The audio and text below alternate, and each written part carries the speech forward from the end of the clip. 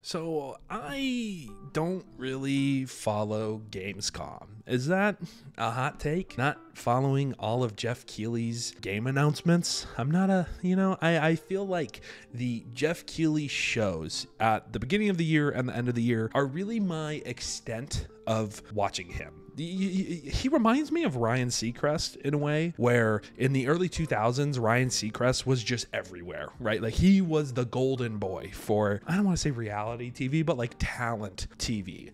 And then I grew up and he got annoying. And that's how I feel about Ryan Keighley. But anyway, Gamescom has been going on, or it was going on pretty much over the last week or so. And there were some pretty interesting things announced and shown. But for me, I was just waiting for like one game to just take the cake for me. And I've been in the camp of saying that I would really like a new take on the Mafia game. I know I haven't done a video on the Mafia games. I've meant to over the years. What the fuck?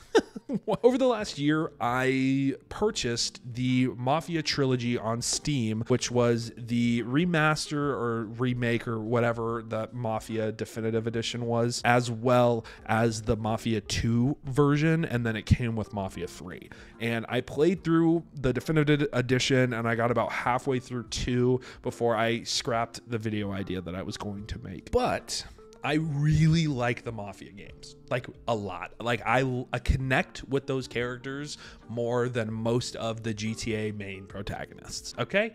I'm full of hot takes recently, but again, I'm not saying that these games are better than the GTA games. Okay. For those of you that have one brain cell, I just connect with the characters more. Please don't leak my IP address. But what does this have to do with anything? Well, Mafia: The Old Country, the newest Mafia game in the franchise, was announced at Gamescom on August 21st. Now, it's been a couple days. I've let this sit, and honestly, I was playing Black Myth Wukong, so I kind of forgot about this, but this is pretty much my dream Mafia game, at least from the sounds of it. From what we know so far, Mafia: The Old Country will be set in Sicily in the 1900s, and it's probably going to be the early 1900s, and it's going to be very gritty, and it will basically uncover the oh my god, I can't read. Essentially, the story is going to be dark, it's going to be gritty, and it's going to pretty much tell us the origin stories of the Mafia. Like we're getting a game about the start of the Mafia. Can we just let that sink in for a second? That just sounds absolutely amazing. Hangar 13 for me is one of my, I like to say, underrated studios, kind of a studio that flies under the radar with studios like Rockstar floating around or NetherRealm, all of these like major named studios. Hangar 13 gets kind of left in the dark here, and I cannot wait for them to show why they are such a great studio. Now, there's probably going to be Mafia fans who've played these games more times than I can count telling me that they're scared because they didn't like Mafia 3. I know that Mafia 3, from what I've read at least, was kind of decisive, kind of pulverizing in different ways for different people. Not everybody liked it as much as they hoped for, and that's okay, because for me, the first two Mafia games were just so good that it was probably hard for a new studio to come in and make a third Mafia game,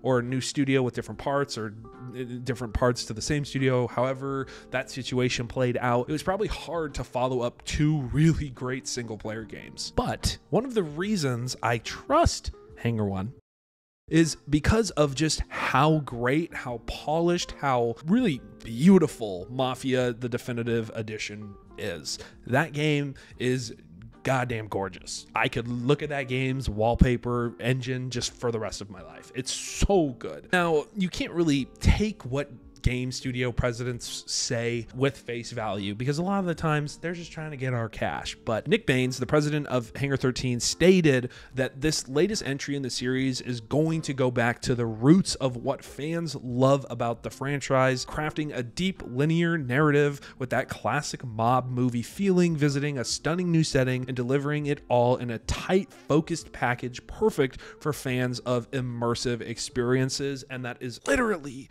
every single thing I want for a Mafia game. Like, the Mafia franchise is just so good, and the stories that they tell are so good. And that just, I'm getting too hyped about it. I'm gonna be honest. Like, I'm getting a little too excited for this game already, and we don't even have gameplay. All we saw was like a cinematic cutscene-esque trailer, and they told us that this game is coming out in 2025. And can we have a talk about 2025? I think this year is probably going to be the biggest year in gaming that we've ever had. Like, we're literally getting GTA. We're getting a new GTA game. We're getting a new Mafia game. We're getting probably a new Switch. We're getting like a super long awaited Pokemon type game. Like, we're just getting so many hits in 2025, or so many games that should be basically 10 out of 10 experiences. I'm just, oh my God. So if you haven't played the Mafia games and you're able to run them on a PC that is, you know, good enough to run these games, I would go to Steam and check out the Mafia franchise. I believe most of them should still be on sale. And this new Mafia game, this Mafia 4 essentially, is wish listable on Steam right now. So go give it a chance if you want, or go give the other games a chance and see how you feel. I would say, out of any of the games to play, I would say play the Mafia Definitive Edition, just because I think that that's the best Mafia game, in my opinion. Again, I'm not like I didn't grow up playing the Mafia games. I'm a new age fan, okay? I would give that one a chance just because I think it looks the best. I think it is the best in terms of story, and I think the music and everything, the cutscenes, all of it is just such a really, really, really good and impactful game, at least for me.